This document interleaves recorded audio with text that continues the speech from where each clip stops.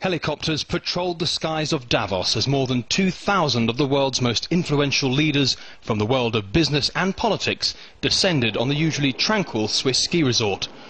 They've gathered here amid tight security to discuss the most pressing issues of the day, from climate change to the Middle East. But without doubt, at the top of their list, the global economic crisis and how to fix it. Two men dominated the opening day here in Davos, the Prime Ministers of Russia and China. In a special address to the forum, Wen Jiabao acknowledged there will be more protests and social unrest in his country as the financial crisis takes hold.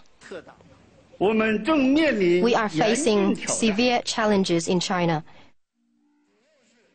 including notably shrinking external demand, overcapacity in some sectors, difficult business conditions for enterprises, rising unemployment in urban areas, and greater downward pressure on economic growth.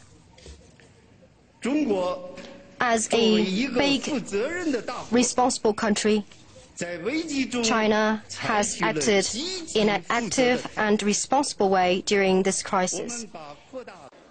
After his address, Prime Minister Wen Jiabao was gracious, but still refused to take questions from the waiting crowds. The sheer number of press and delegates who are waiting for Prime Minister Wen Jiabao to appear is a sign of just how much his presence has dominated the opening day of the World Economic Forum. David Lee, from the Center for China in the World Economy, told me the downturn is already testing relations between Beijing and the new administration in Washington. Well, I do expect increases in the tension in trade between the two countries. However, overall, I am optimistic because the Chinese economy, starting now, is not that dependent on trade with the U.S. or with the rest of the world. The policy emphasis, the most driving force, will come from domestic investment and domestic consumption. This was Wen Jiabao's first stop on his European tour, which will take in Germany, Spain and Britain. He won't be visiting President Sarkozy, though, whose meeting with the Dalai Lama still angers Beijing. As for Russia, after years of rapid economic growth, the future now looks very challenging. This crisis is the result of a number of factors. The collapse of the existing financial system and the result of the low quality of regulation and management. Therefore, enormous risks went unmanaged.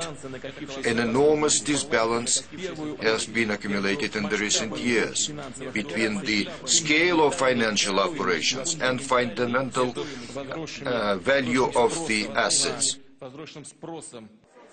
The delegates talk well into the evening here in Davos, but without any big figures from Washington present, the fear is talk is all they'll do. Matthew Moore, Al Jazeera, Davos.